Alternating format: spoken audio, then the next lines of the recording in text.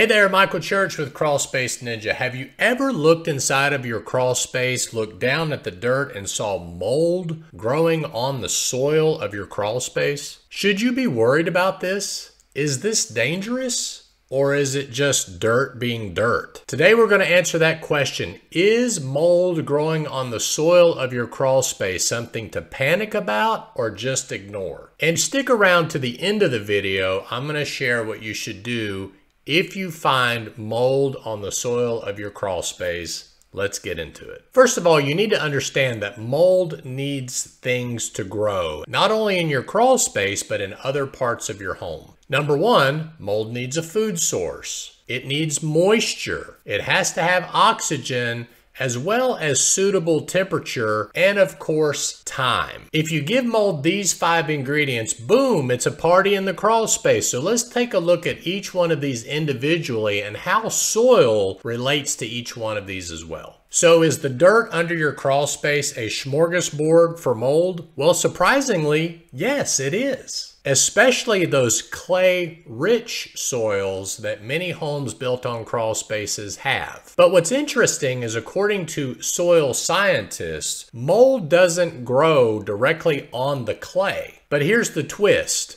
Clay holds nutrients and organic matter that mold loves. Think of clay as a refrigerator. It stores the leftovers for molds to snack on. Plus, clay soils have a high cation exchange capacity, or CEC. That's a fancy way to say that they attract the vital nutrients that mold needs. These nutrients include calcium, potassium, and magnesium, all of which support microbial growth. And yes, mold is a microbial. Okay, so we determined that soil is a food source, but is soil wet? You better believe it, especially clay soil. It's like a sponge. Unlike sandy soil that drains rapidly, clay soil holds water for days or even weeks at a time. According to Cornell University, clay soil can hold up to 55% moisture by volume. That's like walking on a wet sponge every time you're under your house. In short, if you have clay soil in your crawl space, you have moisture in your crawl space, which is a green light for mold to grow. So the third ingredient is oxygen. Does soil have oxygen? You bet, unless it's completely waterlogged or compacted. The air between soil particles contains oxygen, nitrogen, and carbon dioxide, all of which is like the air around us. And scientists say that mold breathes as well. Well, sort of. It absorbs the oxygen in order to help it grow. And not only does that oxygen help it grow, it helps it spread to other areas of the home. But what about temperature? Mold does need the right temperature to grow, and most crawl spaces hit that sweet spot all year long. Mold typically thrives in temperatures between 60 degrees Fahrenheit and 80 degrees Fahrenheit. But some molds can survive in freezing temperatures, like in the Arctic and Antarctic regions, as well as very high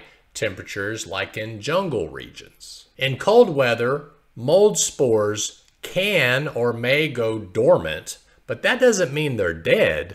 They're just sitting there waiting for the temperature to rise and for that moisture that's trapped in that clay soil, along with all the nutrients, so that it can thrive and survive. As I mentioned before, there are even Arctic molds and desert molds, so molds can pretty much thrive anywhere in the world. So don't let the seasons fool you. Just because it's winter outside doesn't mean that mold isn't growing in that crawl space, because I guarantee you the heat from your HVAC system is keeping that crawl space warm enough for that mold to spread and grow. Lastly is time. This one usually does not come up when you look at what does it take for mold to grow, but I wanted to throw this one in there just to give you a little bit of education of how long it takes for you to visibly see mold growing in the soil, or perhaps on the joists of the crawl space. Mold can start growing in as little as 24 to 48 hours. Usually this would occur after a water event or high humidity, but as we mentioned before,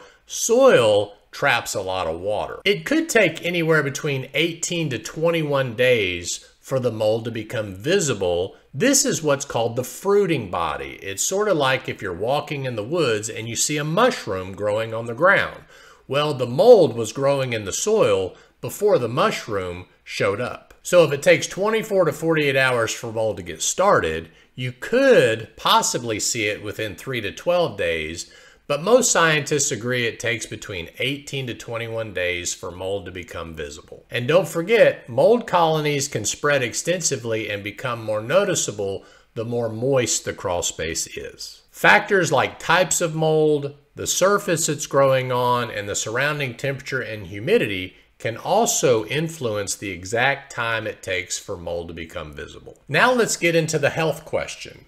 Is mold on dirt actually dangerous? The answer is potentially yes. You see, mold spores can go airborne, especially from the dirt in a crawl space, if the crawl space soil isn't sealed away from the rest of the crawl space. You might not even see the spores. As I mentioned, most mold spores are microscopic, but that doesn't mean they're not looking for a new place to grow, like inside the HVAC system or on the joists of the crawl space, or maybe even in your living space. Some molds can cause allergies, while depending on the immune system of the person, it could be more extreme, like COPD or even asthma can occur in people with weaker immune systems. And let's not forget the mycotoxins. It's sort of like an off-gassing of the mold.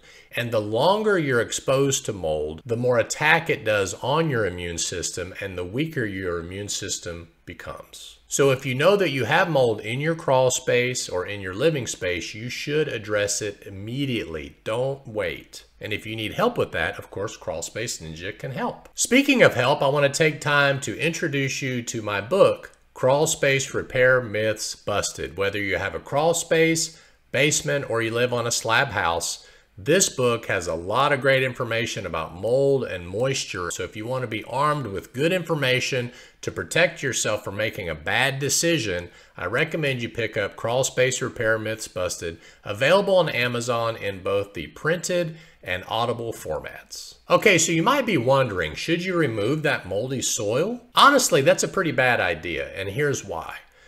Mold has a natural defense system, and if you go in there and start digging out that soil, you're just going to cause that mold to enter fight or flight mode, and typically it's going to flight, which means it's going to go somewhere else and land, and it's going to try to find moisture either on the joists, the subfloor, behind the insulation, inside the HVAC system, or make its way through the penetrations in your subfloor right into your living space. So I don't recommend removing the soil, because even when you do remove the soil and you put new soil back in, the old soil is going to expose mold to the new soil. So what should you do? What we always recommend is an interior waterproofing system with sump pump, along with encapsulation and dehumidification. And I know what you're thinking, wait a minute, Michael, you said not to disturb the soil.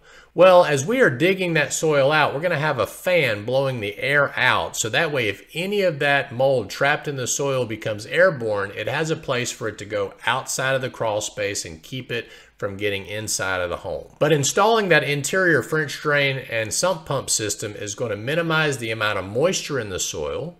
And then you lay the plastic down over that soil to help separate the soil from the air of the living space. You keep the humidity down with your dehumidifier, and it should keep the mold from growing and spreading inside the crawl space. So in summary, mold growing on the crawl space dirt could be a big deal, and you shouldn't ignore it, but you shouldn't go in there and start digging the dirt out. As a matter of fact, if you want to learn more about what to do, I'm going to put a playlist of the crawl space repair challenge that we did that covers everything from the inspection to the final product. So make sure you check out that playlist. And I'm Michael Church with Crawl Space Ninja. Hope you make it a happy and blessed day, and we'll see you later.